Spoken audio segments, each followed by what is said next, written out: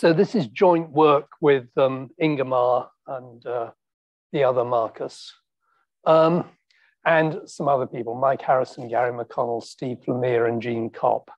So we've posted one paper so far, which Ingemar commented on in his talk, and there are several others forthcoming. Okay, so the talk concerns some links between two important open problems. One is the seek problem. So we've had, I think, 3 talks on that so far, or is it 2? And the other is Hilbert's 12th problem, which I think, again, Ingemar already mentioned. There's going to be some overlap between this talk and his talk because we didn't confer in detail before. I hope not too much.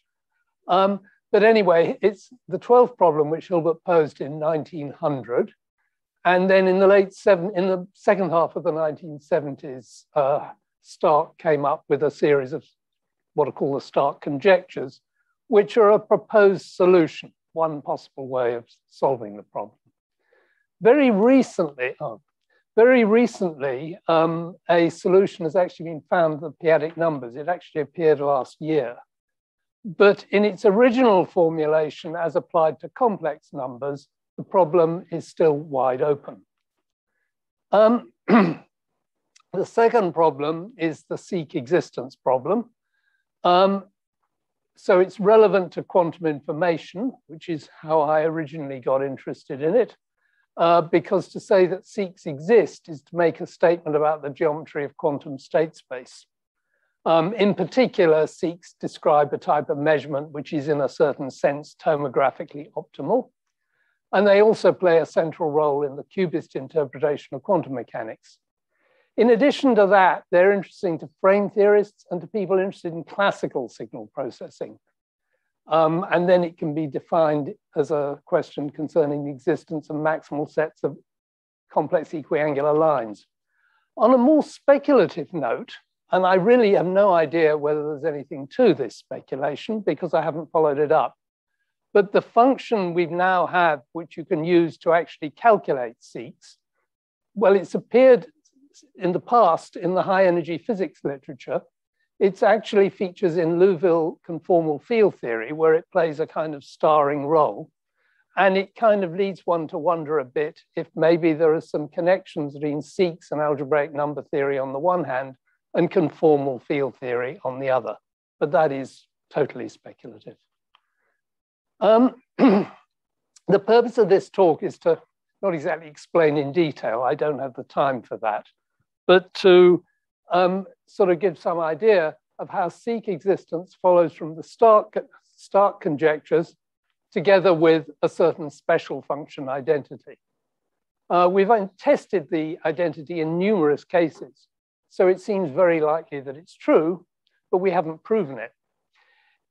If we could prove it, then you could make the stronger statement. The Stark conjectures actually imply seek existence in every finite dimension, which is somewhat remarkable because it's establishing a really very strong connection between two problems in completely different areas of mathematics, really. Algebraic number theory on the one hand, and, well, the geometry of quantum state space on the other. I mean, there are various ways in which seeks arise. That's one of them. There's also the possibility of the seek. I don't think the seeks imply the truth of the Stark conjectures, but I think it is already true that studying the seek problem has actually generated results in number theory. I'll give a couple of examples of that later on. And I think there may well be more examples forthcoming. So these two problems are very intimately related. I'd like to stress that Stark conjectures are not only relevant to the seek problem on a theoretical level, because they can potentially be used to prove seek existence. So it may be that when somebody eventually proves the Stark conjectures, they will thereby have proved seek existence. But also on the level of practical numerics, because they can be used to actually calculate seeks. In this paper, which appeared at the end of last year, and Ingemar's already mentioned this, that is actually the actual calculations were done by the other markers, calculated a seek in dimension 39,000 odd. And that's an order of magnitude bigger than the highest dimension previously calculated using more conventional methods. This does depend on the dimension being of a special form and various special assumptions. So I'm not saying we can just calculate any seek in dimensions that high using this method. But for dimensions of the stated kind, not only is algebraic number theory relevant, it actually provides the optimal method of doing a seek calculation in certain cases.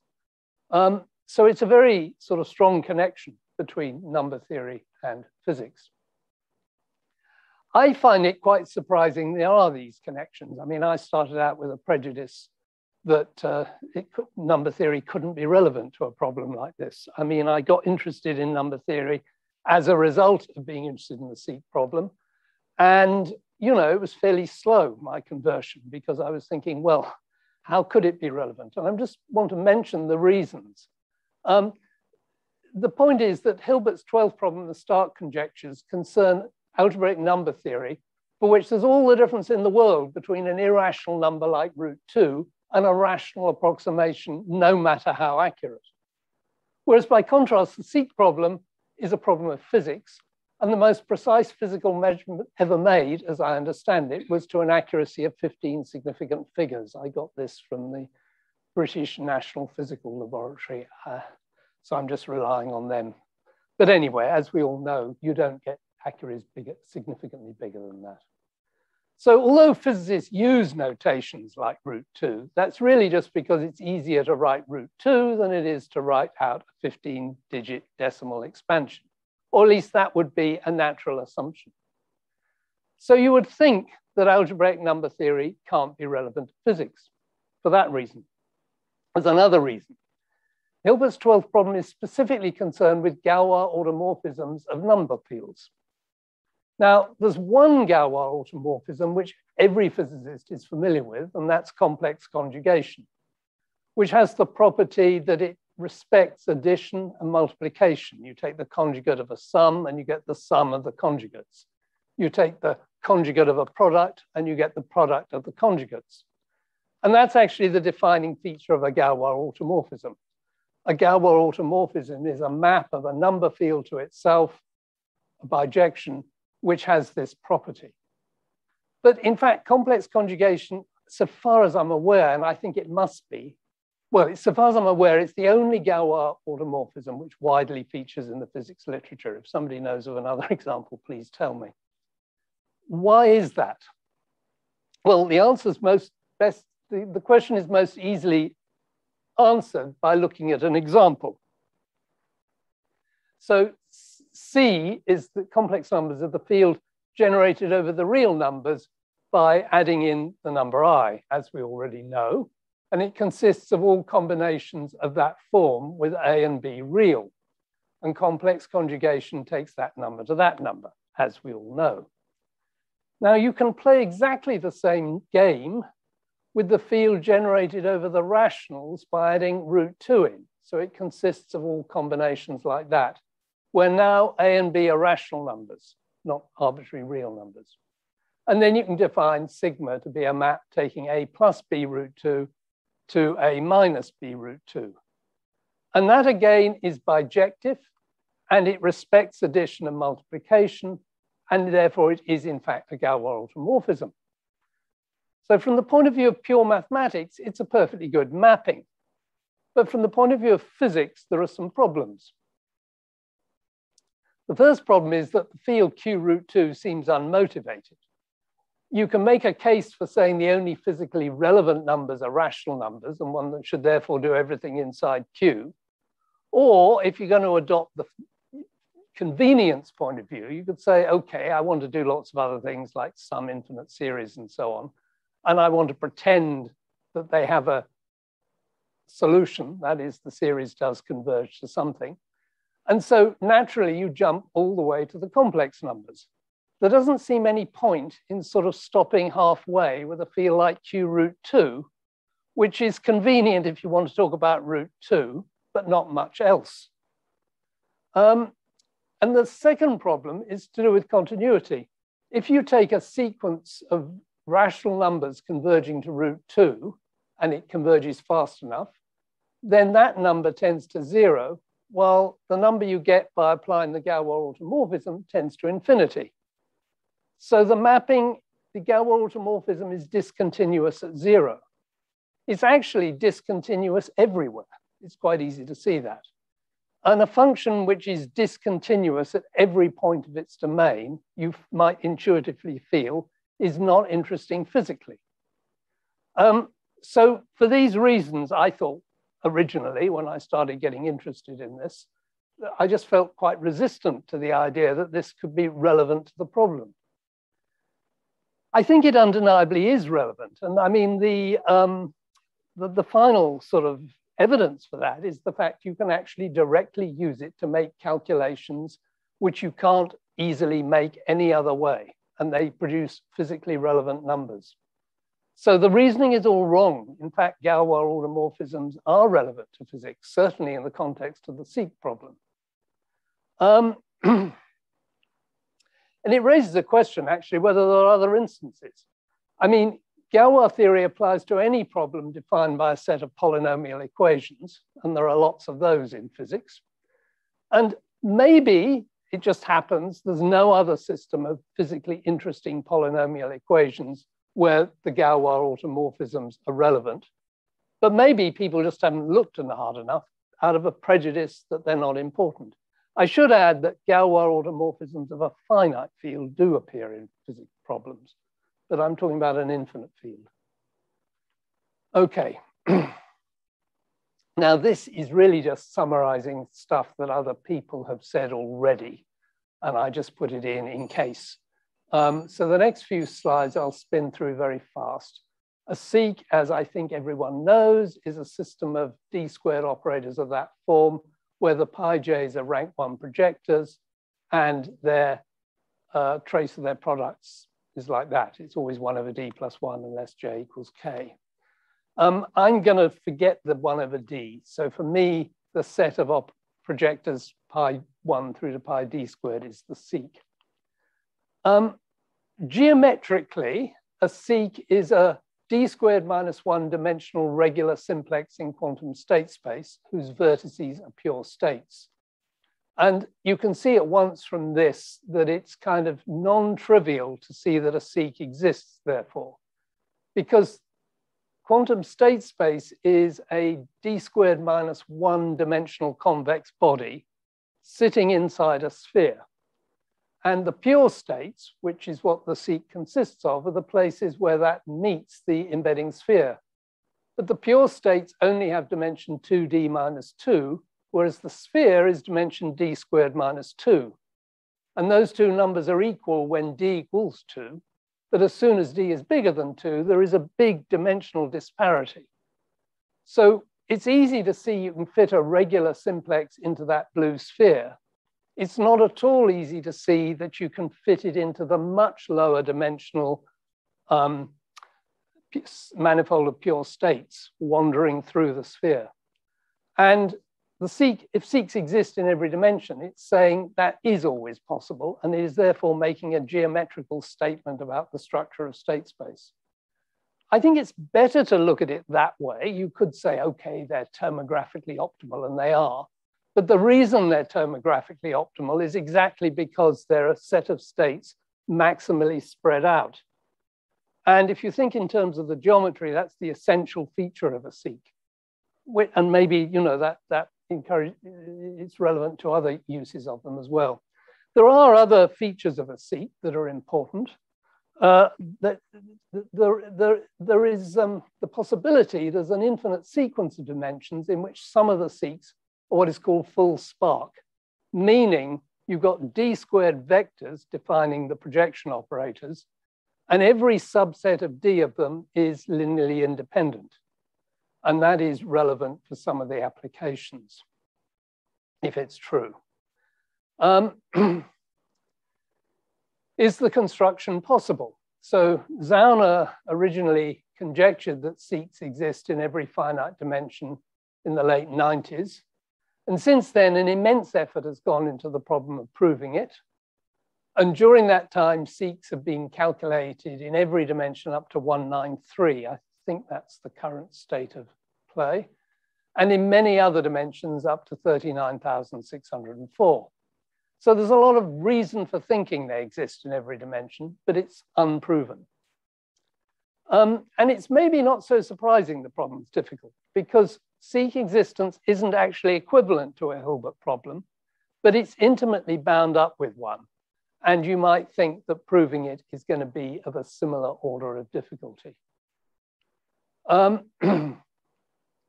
Every known seek has a group covariance property, which means the projectors are labeled by the elements of a finite group. And for each group element, there's a unitary UG, such that if you do that, if you conjugate pi g dashed with UG, you get pi GG dashed. And the group action is transitive, which basically means you can get every seek projector from any one of them by conjugating with the unitaries corresponding to the group. With a single exception of what are called the Hogarth lines in dimension 8, every known seek is covariant with respect to the Weil-Heisenberg group. And in prime dimensions, it can actually be proved that if a seek has a group covariance at all, then it's necessarily covariant with respect to the Weil-Heisenberg group. So definition of the Weil-Heisenberg group. So both Ingemar and somebody else have talked about this, so I think I can just skip this, but it's defined by a shift operator and a phasing operator like that. You have the displacement operators defined in this way. I should have put in a root of unity in front there, sorry. And then the seek consists of those projectors. Finally, seeks are naturally classified using the extended Clifford group, which is the set of unitaries or anti-unitaries that permute the displacement operators according to that relationship, where the dot means equal up to multiplication by a phase. And F is a 2 by 2 matrix such that the determinant is plus or minus 1 mod D. And the significance of the Clifford group is that if pi jk is a Weil-Heisenberg seek and U is a Clifford unitary or anti-unitary, then conjugating, I should have put in a K there as well as a J, sorry.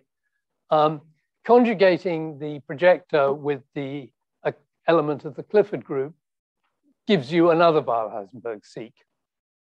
And that means that the set of Weil-Heisenberg seeks in a given dimension splits into orbits under the extended Clifford group. And with the exception of dimension 3, which is special in many ways, and this is one of them, there are only a finite number of orbits in every dimension studied so far. For example, in dimension 4, there is a single orbit, which Scott and Grassel label 4a. In dimension 7, there are 2 orbits, 7a and 7b. In dimension 35, there are 10 orbits, and so on. And the first striking thing, which I think anyone interested in this problem has, there's a table in the paper by Marcus and Andrew Scott from back in 2009 or something, where it actually lists the number of orbits in each dimension up to 50, or is it? And I've just plotted out the number of orbits as a graph, and you can see they jump around, the number jumps around in a very, in a way that looks random and completely unpredictable. I mean, I spent ages trying to see a pattern in this and failed.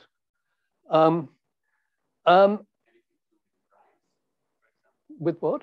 Anything to do with primes? Or? No, no. As I say, the results I'm talking about here do actually explain it. It's to do with properties of quadratic forms. I won't be able to have time to go into the details, but I mean, it's completely predictable. as indicated by the next slide. So we can now actually easily calculate how many orbits there are in very big dimensions without, of course, calculating seeks. So that's just a randomly chosen biggish number. That's the 10 billionth prime, 2 to the 5th. Yeah, so, I mean, it's just to give an indication of the fact you can calculate the number of orbits now. So I think we can say well, okay, this is all based on conjecture. It's based on the Stark conjectures and a conjectural special function identity we've not been able to prove. But I think that both conjectures are probably true and these numbers are true. I should stress we're specific, I'm going to call them Stark seeks. They're not just Weil-Heisenberg seeks, they're Weil-Heisenberg seeks who owe their existence to the Stark conjectures. And maybe there are other non-Stark seeks in other dimensions, as happens in dimension 8. Maybe that happens in other dimensions too. But for this family of seeks, I think those numbers are pretty reliable. You can plot them out as well. So that's actually plotting the number of orbits against dimension out to 10 to the 6.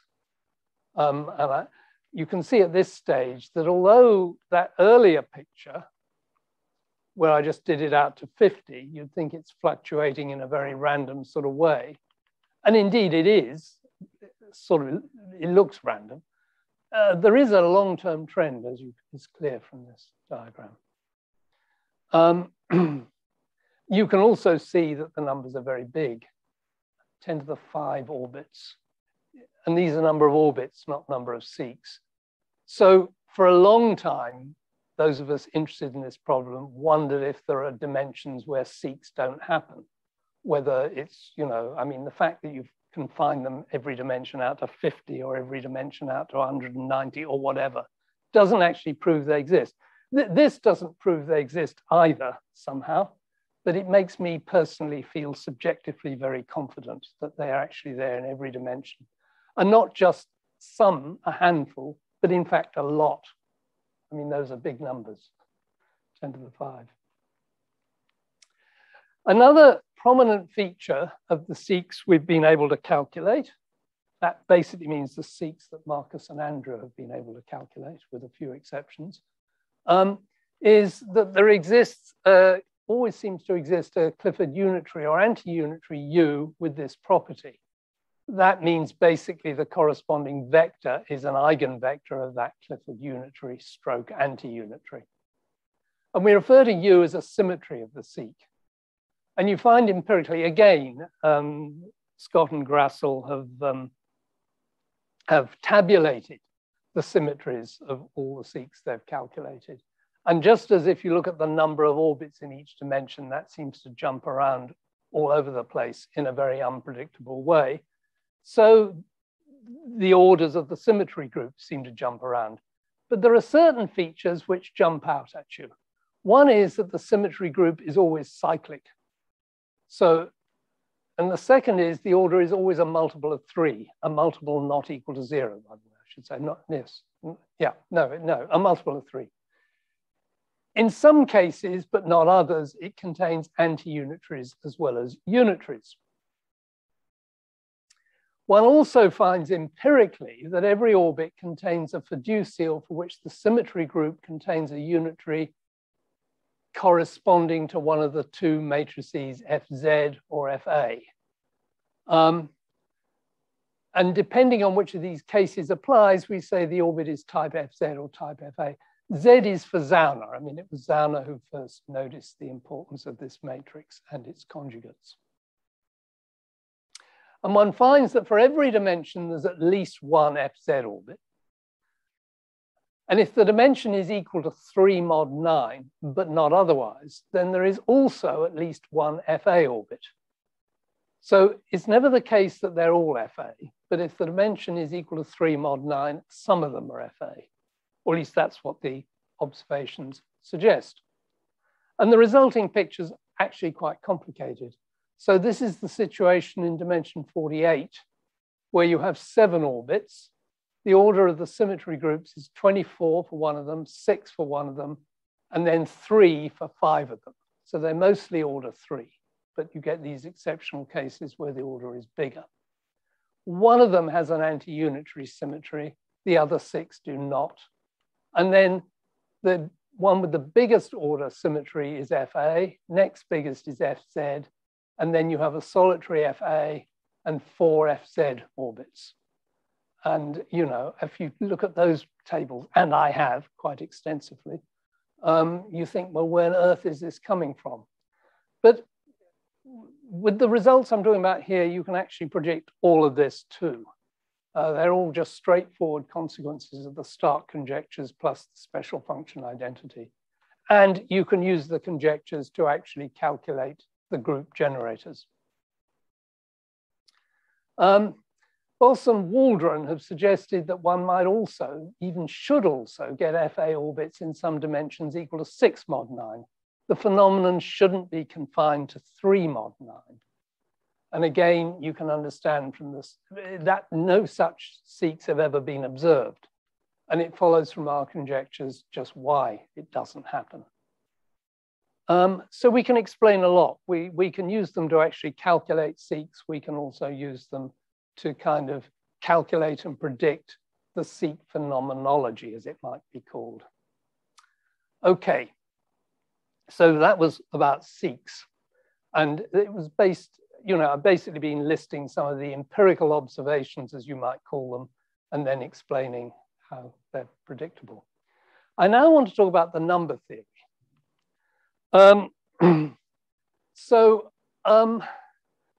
You need to be a little bit careful here because the matrix elements of a projector pi depend on the basis. So you can actually shift the basis with an appropriate unity and you'll turn an object whose components, matrix elements are all algebraic numbers into one whose matrix elements are all transcendental. So I'm actually assuming that we're working in the standard basis, i.e. the basis in which the WH, the displacement operators, are defined in the way I defined them earlier.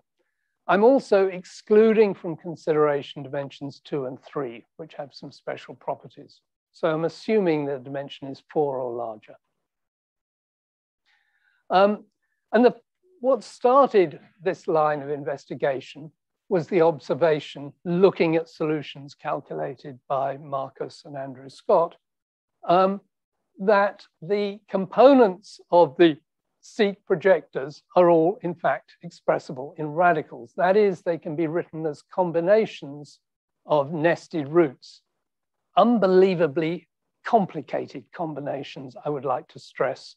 So Ingemar put up on one of his slides a picture of the seek in components in dimension 6, and those look like some quite nasty numbers, as he said. And when I saw that paper, indeed, I thought, ugh. And it gets steadily worse as the dimension goes up. So, you know, the files containing these things are many megabytes, and to look at them is off-putting, to say the least. But they do all have this property, that they're all expressible in terms of radicals. And that immediately tells you that there's something special. The field they generate is of a very special kind. I just need to define a few concepts. So let FE be a pair of fields such that F is a subfield of E. And that's usually written by writing E stroke F.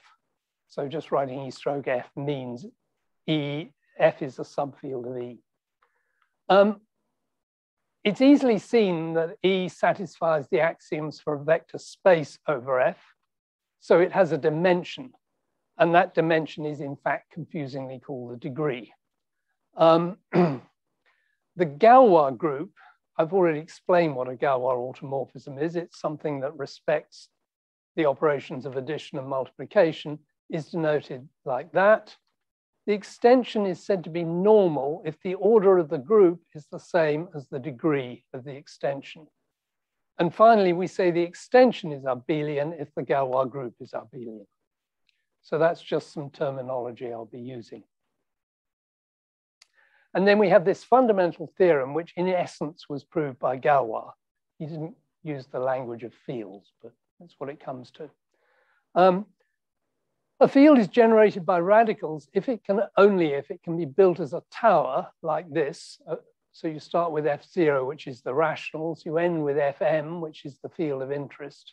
You have a sequence of subfields with the properties that each successive extension is normal, order of Galois group equals degree of field extension, and the group itself is abelian. And this is basically how Galois proved his celebrated theorem that polynomial equations of degree bigger than or equal to 5 cannot in general be solved in radicals. The fact that seeks are expressible in radicals tells us that the field they generate must be constructible as a tar of the kind I've just shown. And the obvious question that provokes is, how big is the tar? Is there anything systematic you can say about it? Is it always of a given height? And if so, what is the height? And if you had any experience working with seek projectors, you would tend to assume that because the numbers are horrible, I'm not going to mention him by name, but there's a colleague who once remarked that a problem which produces numbers like this can't be interesting. I mean, I think you know who that was, don't you? You know who that was, don't you? No, I don't. Oh, I may be getting it wrong, actually. No, it wasn't you. No, I mean, exactly. I mean, I think a lot of people have felt this. You really need to work with these things to have a deep emotional repugnance, actually, for the numbers. I mean, they're really hideous. So you would think, certainly it's what I thought originally, that, okay, horrible numbers, so the tar is going to be horrible too, sort of millions of fields long or something. But in fact, the absolute opposite is the case. It's remarkably simple. In fact, it's as short as it can be without the field actually being abelian. It's of this type. Q, subfield of Q root capital D. Capital D is the square-free part of this number, which Ingemar in his talk said crops up everywhere. And indeed, it's because it generates this base field. And then a field sitting over that, which is always a normal abelian extension of Q of root D. So the tar is height 2, which is as small as it can be without the field actually being abelian over Q.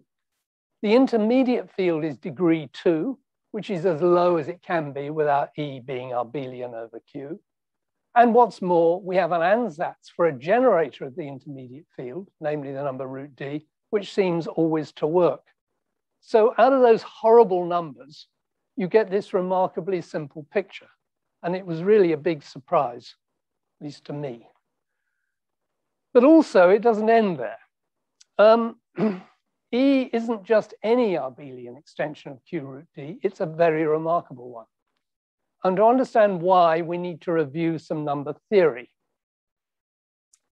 So abelian extensions of other fields, have been the focus of an enormous amount of work over the last 150 years. And in fact, they're the subject of Hilbert's 12th problem. So there's a lot known about them, short of the fact that we still can't prove Hilbert's 12th problem. Solve it. Kronecker started this line of investigation back in the 19th century by asking what's the general form of an abelian extension of the rationals. And the answer is the Kronecker-Weber theorem, which is so called because he stated an inadequate version of it, an inadequate proof of it, somewhere around 1850, 1860, I'm not sure the exact date. And then the final proof came 30 or 40 years later. I forget the dates. I'm just saying this because it's not an easy theorem. But what it says is, it's a very remarkable result. A finite degree field is abelian over the rationals if and only if it's a subfield of a field generated by a root of unity. So these are called cyclotomic fields, and they play a very, very central role if you're interested in abelian extensions of rationals. It's a beautiful result, actually. I mean, and quite surprising. Having thought about that, Kronecker then thought about generalizing the result. Suppose we have a tar of this form, and let that be the Galois group of L over K, And the question then is, for which given K, can we fully characterize the set of fields for which that's abelian? Can we characterize the abelian extensions of K for a given K? And Kronecker kind of made a start on this problem by making the initial moves in what eventually led to the theorem resulting abelian extensions of imaginary quadratic fields, fields of this form, generated by I times the square root of a positive integer. And using this theory, you can show that such field extensions are abelian if and only if they're subfields of a field generated by the torsion points of a certain kind of elliptic curve. Or to put it another way, it's a field where instead of being generated by roots of unity, it's generated by special values of elliptic functions. And Hilbert described this characterization of abelian extensions of imaginary quadratic fields as, quote, not only the most beautiful part of mathematics, but also of all science, which is a bit over the top possibly, but it clearly gave him a buzz. And his 12th problem asks for the generalization. Can you do it for things other than real imaginary quadratic fields? And as I said earlier, a version applying to p-adic number fields has recently been proven, just last year. But in its original formulation, it remains open. And the obvious place to start is exactly the fields we're getting in the seek problem, abelian extensions of a real quadratic field. So to solve the problem for a real quadratic field, you need to do two things. You need to identify the analogues of these fields.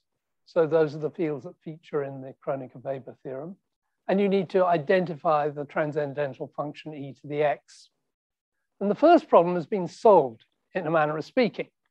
So if you ask Magma to do it, or various other algebraic, various other programs that do this sort of calculation, it'll produce a set of generators for this, the analog of this field, but it'll produce horrible generators usually.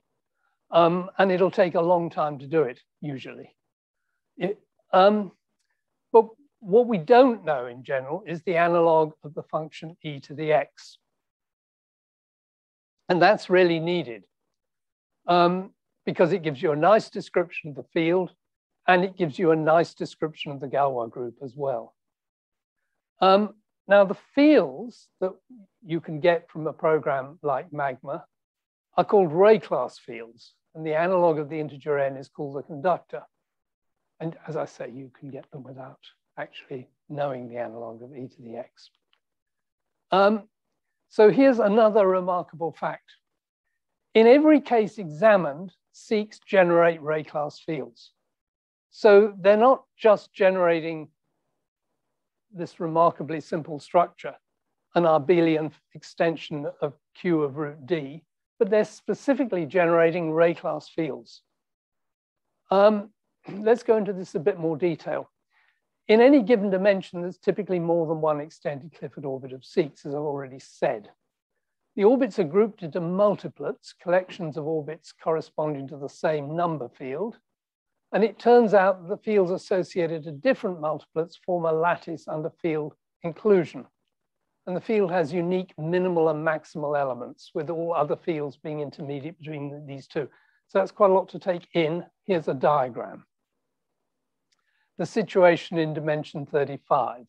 You have the minimal seek, which is 35J in the Scott-Grassel classification scheme, the maximal multiplet, which consists of 4 orbits, B, C, D, and G, and then these other intermediate orbits or multiplets or fields. And the integers are the extension degrees. Now, what you find, in fact, is that the minimal multiplet, the minimal field in each dimension, is what has always traditionally been regarded as a Ray class field. And this forthcoming work by Scott and Ligarius, that actually the other orbits generate Ray class fields in some suitably generalized sense. So this is one way in which the seek problem has already led to some results in algebraic number theory. I mean, it's not that they could have done it anyway, but as it happens, it was thinking about this problem which motivated them to generalize the notion of a Ray class field. Okay, so as I've said, the focus of this talk, okay, I've already said this and I'm running out of time.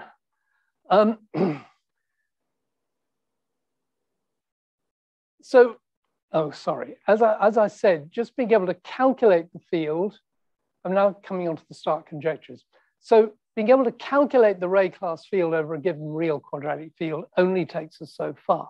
It gives us field generators which are sort of fairly random and are typically ugly and difficult to work with. And the corresponding description of the Galois group is a pain in the neck, as anyone who's tried to work it out knows.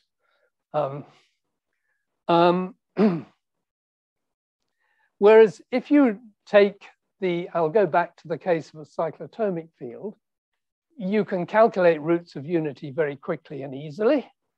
And the action of the Galois group couldn't really be simpler. It takes a root of unity like that to one like that, where m is an integer co-prime to n. So you've got a very simple description of the Galois group. And what you want is something, and something similar is true for the description of abelian extensions of imaginary quadratic fields using elliptic functions. What we would like is something that will do this for abelian extensions of real quadratic fields. And so the problem basically, the remaining part of the problem is to find analogues of e to the 2 pi I over n, roots of unity. And the start conjectures are one potential solution to the problem. If they're correct, then Ray class fields are generated by special values of an L function, which is a generalization of the Riemann zeta function. I'm not going to write it down. I don't have the time. And there are things that need to be explained just to understand it. That's actually why they're not as satisfactory as they might be, because you can write down the par series expansion for e to the x quickly and easily, and you don't need to know any number theory. But if you want to write down the par series expansion for an L function, you need to know quite a lot of algebraic number theory. However, if true, it would give us most, if not all, of what Hilbert was asking for. So going back to Seeks, we've seen that it amazingly turns out that Seeks generate Ray class fields.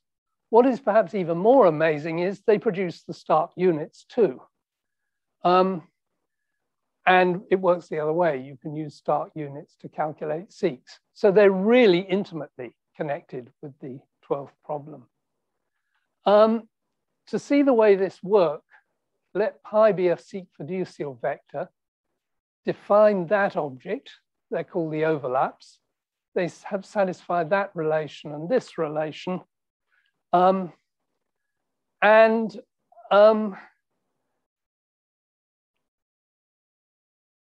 find that if now let E be the Ray class field corresponding to the Seek projector, sigma an element of the Galois group.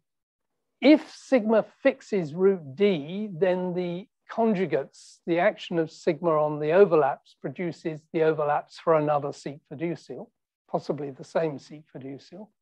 But if sigma flips the sign of root D, then the numbers are not the overlaps for any Seek fiducial.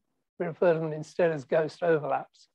And it turns out, as Ingemar's already said, that they are in fact square roots of start units for the field E. And that gives us a method for calculating Seeks. You first calculate the start units using an L function. You then calculate their square roots complete with the correct sign, so that's non-trivial, to obtain the ghost overlaps. You then apply an automorphism flipping the sign of root D. You then get the Seek overlaps and then use the Seek overlaps to calculate the Seek. Having said all that, it's easiest. That's a very, very broad summary. Anyway, it's not totally ideal. I mentioned earlier that one needs to know some algebraic number theory to write down and calculate an L function. The L function approach has the further disadvantage that it doesn't give us the ghost overlaps directly, but rather their squares. One can get around this problem by working with a different function, which we call the Shintani-Faddeev modular cocycle. I won't bother with explaining what modular cocycle is because I really have run out of time. Shintani was a number theorist who proposed something called the double sign function back in the 70s, because I don't think he actually knew about the Stark conjectures. So he was tackling the same problem in ignorance of Stark. And it was rediscovered by Faddeev in the 90s, who was interested in conformal field theory, and he called it the quantum dilogarithm. So to honor both those people, we call it the Shintani-Faddeev modular cocycle. It's actually a generalization of those things. And I'll just briefly indicate how it's defined. You take that object, which is defined, converges whenever the absolute value of Q is less than 1. You replace Z with e to the 2 pi ix, Q with e to the 2 pi it, we denote it like that. You then define this thing, and that is the Shintani-Faddeev cocycle. And although defined on the assumption the imaginary part of tau is bigger than 0, otherwise that product is divergent, it analytically continues to the lower half plane. So you continue it onto the real line, you put in the appropriate number, multiply by the appropriate root of unity, and you have ghost-seek overlaps. And the reason I want to stress all that is you can see that unlike L functions, you don't actually need any number theory to calculate these things. They're rather, it's a bit more complicated than defining e to the x, but it's an ordinary analytic function we're talking about, and it can be handled by the usual methods. I would stress number theory still comes into it because what these things give us is ghost overlaps. So to get actual overlaps, you have to, first of all, in principle, exactify them, which isn't easy. And then you have to apply Galois automorphism. If you didn't have to do that, you can get it much more quickly. Anyway, that's enough of my talk.